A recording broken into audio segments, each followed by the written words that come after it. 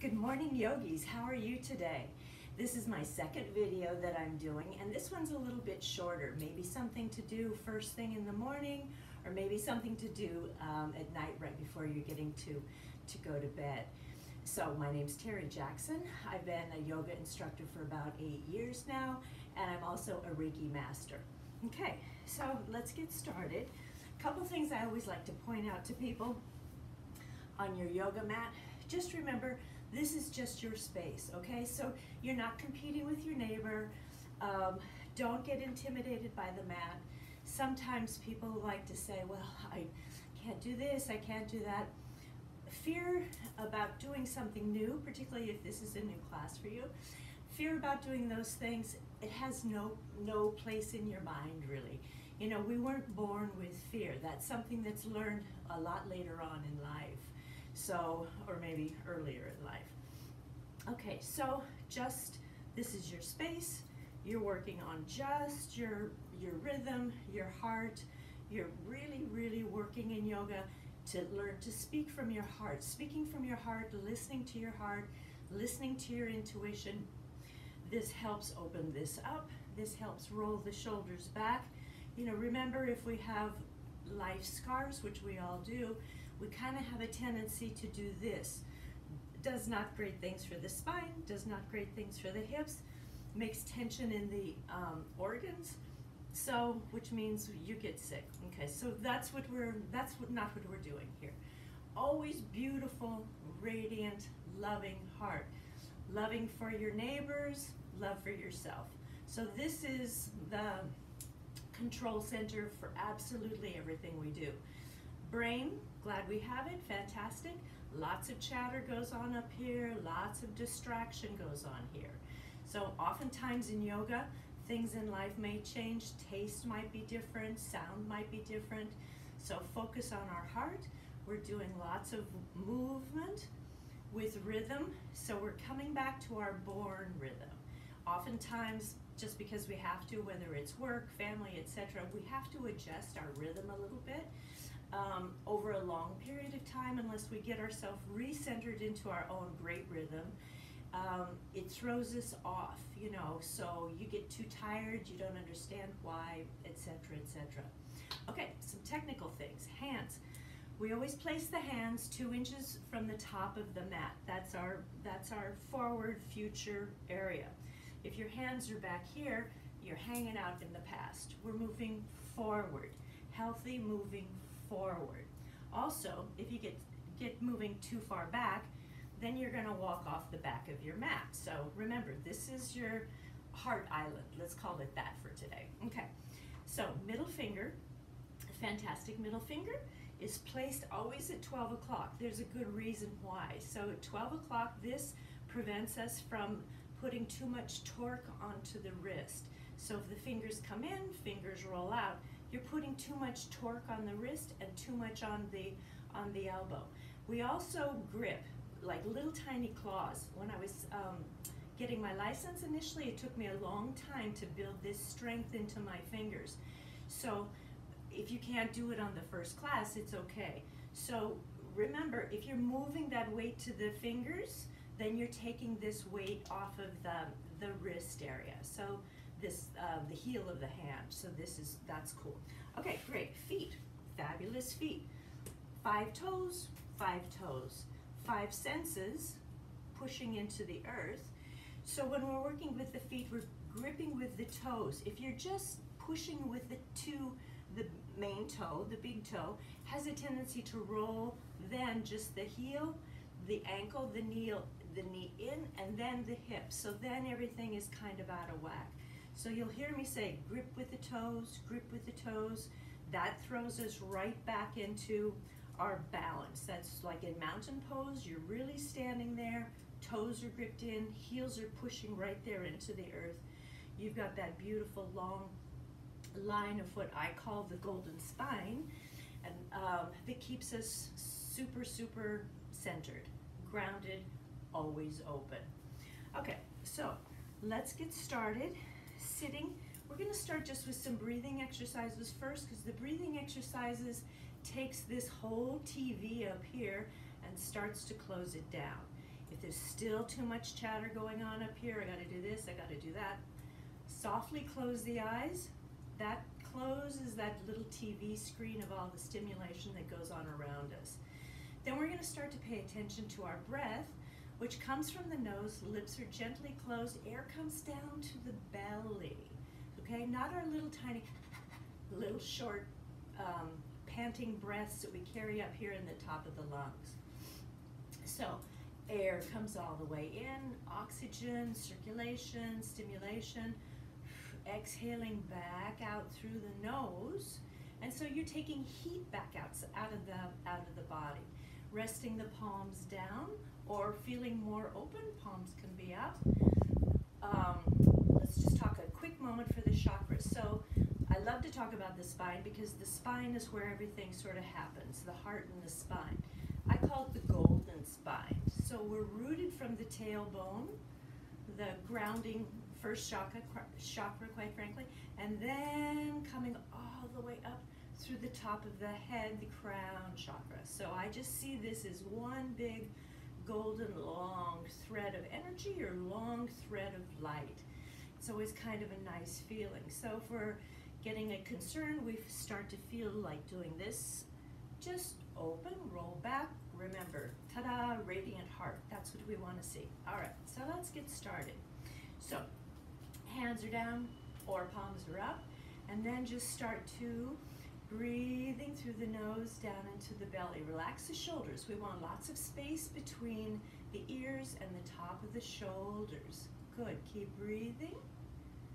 And now tip the right ear to the right shoulder. We're stretching the left side of the neck. Keep breathing. And then change. Left ear to left shoulder. And then right ear to the right shoulder. Keep breathing. Left ear to the left shoulder. Keep breathing. Quiet mind. Pay attention to the heart. Okay, chin comes down to the chest. Stretching from the middle of the back or the back of the heart up to the crown. And then chin goes all the way up to the sun. Relax the jaw. Take the tongue, push it to the roof of the mouth, opening up this throat chakra. Speaking, sore throats, who are you not speaking to, okay? Chin comes all the way down. Chin comes all the way up. Chin comes all the way down. Great, head comes right back here to level. Right hand goes to the left knee, soft turn to the left. Now remember, we're waking up the spine. And so if you can only turn a half an inch, that's fine. Just go to where it's comfortable. If it's not comfortable at all, just sit this one out. That's fine. No worries. Great. Back to center, reaching all the way up to the ceiling. Now we're not doing this. We're keeping the shoulders down. Palms are facing, elbows are by the ears. Okay? Reaching, soft turn to the left. And you're not picking up the right hip. Soft turn to the right. Excellent. Great. Back to center. Bend the right elbow, right fingertips go down the back. Left hand holds onto the right elbow. Long, beautiful spine. Great. Change. Listening to your breath. Good. Waking up those shoulder sockets, okay? One side of the body may be a little stiffer than the other, no worries. Okay, release, come to all fours, cat-cow. Cat-cow, another fantastic one for the spine. Okay, so gripping the fingers, toes curled under, head down, eyes are looking right here at the thighs. Good, sucking the belly in, tuck the tailbone under, pushing. Inhale. Exhale, cow, long stretch, eyes go up to the ceiling. Inhale, exhale, inhale, exhale, push that spine up, inhale, exhale. I grew up on a ranch and this is really what cows do. Inhale, exhale. Good. Back to center, our diagonal stretch now, okay? Right hand, left leg. Keep breathing. Looking forward. And then change. Left hand, right leg. We're on the same plane, the arm and the leg. Great. Okay, left hand comes down, resting on the left forearm. Rolling the right arm underneath. Roll to the right shoulder. And breathe. We're just stretching out that arm. And then change. Again, pay attention to your spine. If this is too much pressure, then don't do it. Super. Back to center. Child's pose. Beautiful stretch is child's pose. Knees are on the edge of the mat. They're not in the center. Many times people put their knees into the center, then you can't get your chest down. Third eye comes to the middle of the mat. Forehead down. Walk the fingertips forward. Keep breathing. The arms aren't down. Elbows are up. Great. And now walk the hands to the right, pushing the left hip away. Long stretch. Walk the hands over to the left, bending, honoring east and west. Back into center, stretching. Great. Now bring yourself into downward facing dog. Now remember, if you're not so used to downward facing dog, just take your time with it. All 10 toes are pushing down, sliding the shoulder blades back, gripping with the fingers. Walk the feet back 1 foot, glide into plank, holding into plank. 3 points, knees, chest, chin, touching. Coming into baby cobra, point the toes. Remember, we're waking up the back. Inhale, exhale, gliding yourself all the way back to downward facing dog. Pushing the knuckles in. Keep breathing. Walk the feet back 1 more time. Rolling into plank. Lowering yourself all the way down. Clasp the hands behind the back, point the toes, gently pick up the torso. Okay, this is a heart opener. Inhale, exhale, bring the forehead down. Bending the knees, hang on to the ankles. If you can't reach the ankles, don't worry about it. And now push up. Super. Exhale down. Glide yourself all the way back to child's pose again. And breathe. Super. Okay, now come into hero pose. Hero pose is fantastic for the digestion. So we're sitting onto the toes, all right? So they're curled this way, 5 toes, 5 senses, resting the palms right here onto the thighs. So hero pose, also called screaming toe pose for obvious reasons. We're stretching out the feet, okay? Also, you're working on digestion. So if you've had too much to eat, this is a great pose to just sit and relax in for just a bit. Okay, center line of the body, beautiful open loving heart, shoulders rolled back, and breathe. Okay, seated forward bend. Now, you can do it 2 ways. Sweep your legs around if you're paying attention to the knees. What I do is I gently cross the ankles, roll back.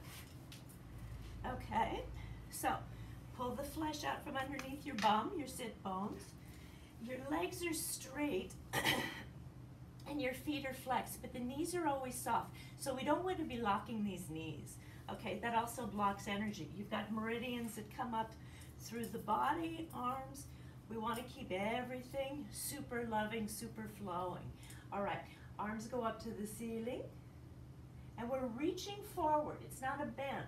Reaching, fold, fold, fold, fold, fold, look forward, hang on to the balls of the feet. If you can't, rest the hands onto the shins, perfectly fine. Okay, my mom's 91, she can get her chest onto her thighs. I'm not there yet. Keep breathing. Super. Bend the right leg. Right sole of the foot comes as high up the leg as you can. All right? So it's to the inside of the left thigh. Left foot is continuing to flex.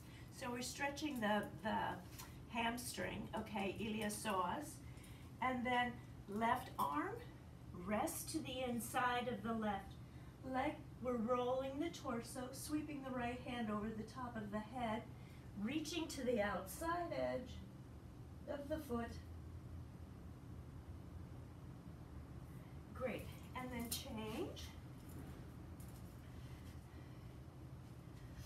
I love this because this is really a hip opener.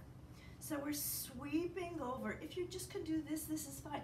Now remember, torso is not doing this. It's doing this. We're rolling to the side wall, opening up this hip. Super important that we're doing that. We carry anger, fear, tension in our hips. So if you got sore hips, get rid of what's hanging on up here. Okay, sweeping the left hand over and breathe. Gorgeous, awesome. All right, straighten the legs, point the toes, hands are on the mat, right? Fingertips are pointing forward. Point the toes, push up, tip the head back. This builds beautiful arms too. If you can't do any other yoga position, you can do this and just build beautiful arms.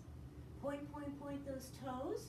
Great, resting on the sit bones, legs come up. Lots of tummy work.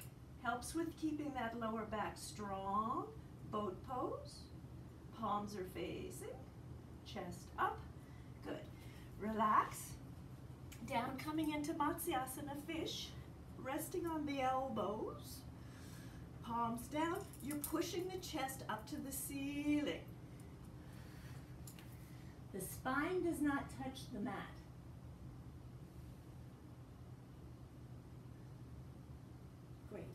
Breathe, and now lower yourself all the way down onto the mat, coming into the lightning rod pose, or what I call. So pretend you're like a rose quartz wand. Sweep the arms over the top of the head. You're stretching the fingertips. The arms aren't on the floor. They're hovering about an inch above. So this makes this whole torso, heart, always coming back to loving heart, open, very super vulnerable. Okay? So, sweeping the hands over the head, point, point, point the toes. Good. Bring the arms up. Roll the hands in big circles to the right. We're just taking pressure out of those wrists. Change. Point and flex. Point and flex. Point and flex. Rest the hands down by the side. Now bring the legs up to the ceiling. Flex the feet. Same thing. Rolling these feet, big circles.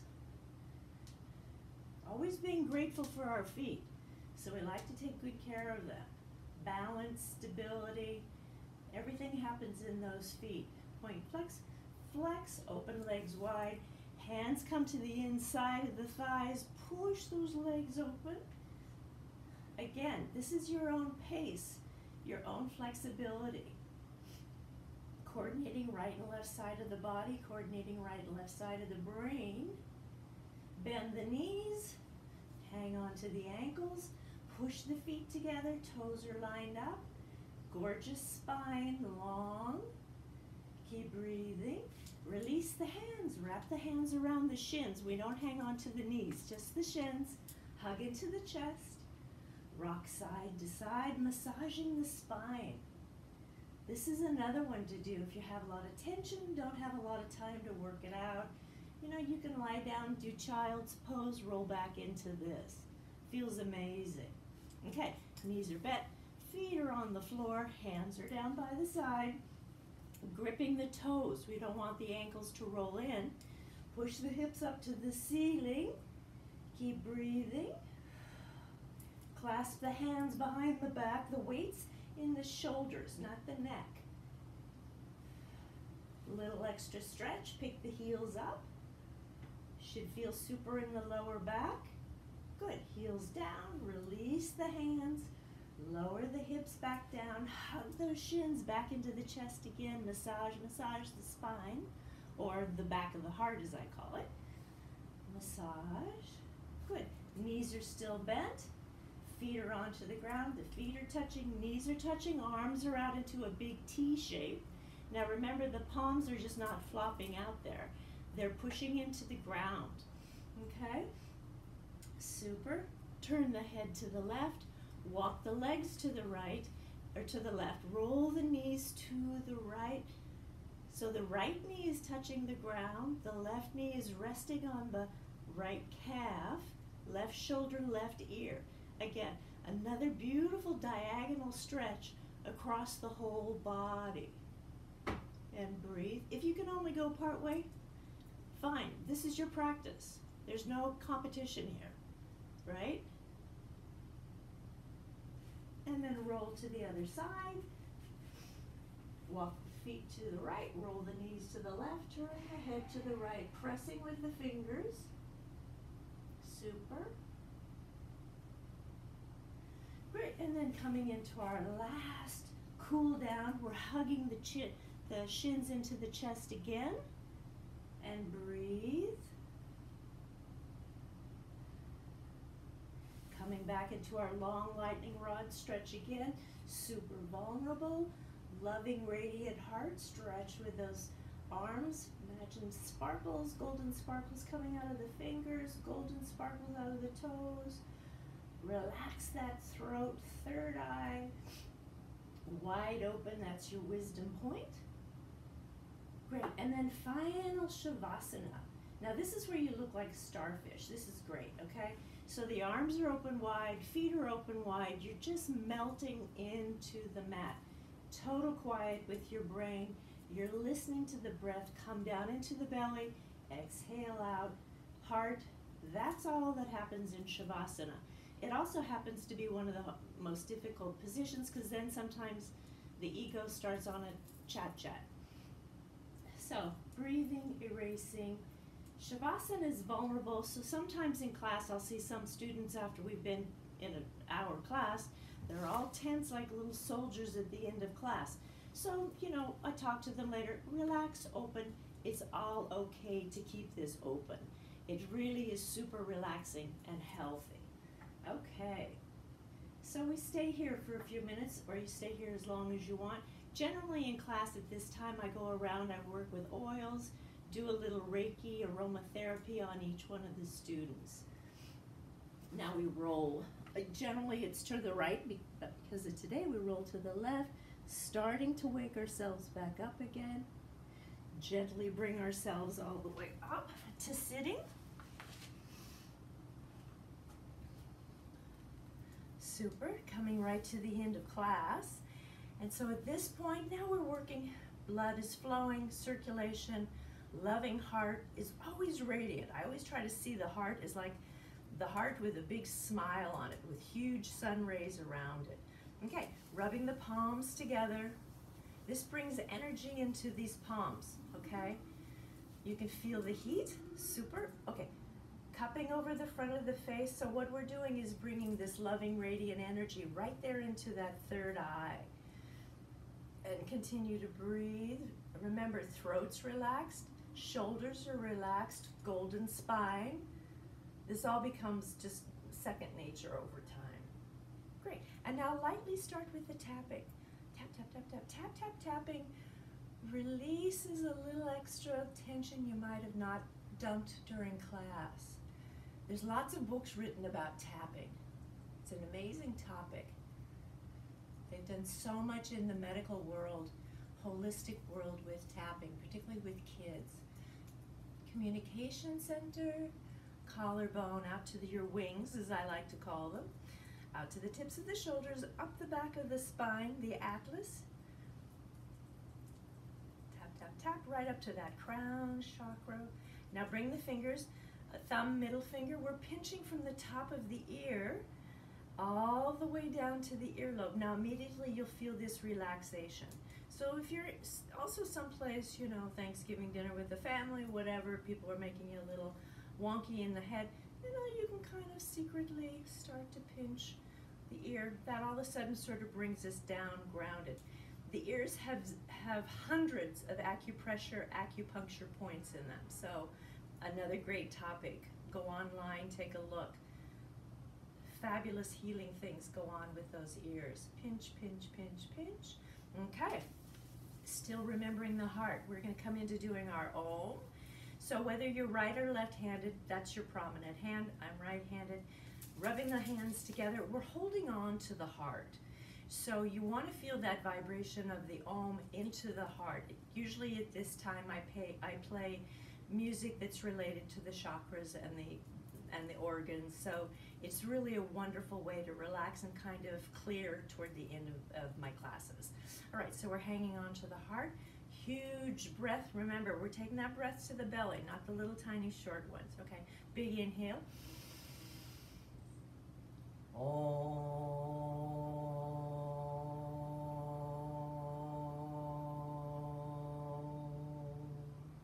Great, fantastic. Bring the hands into Namaste. The thumbs, again, touching the heart. We touch the heart all the time. Don't protect that heart, not a good thing. Okay, touching the heart. Eyes softly closed, breath into the belly, remembering that we're all teachers, that we're kind, we're loving, we're compassionate, we're empathetic. Always remember to honor water, honor nature. Also forgive those who've hurt our feelings.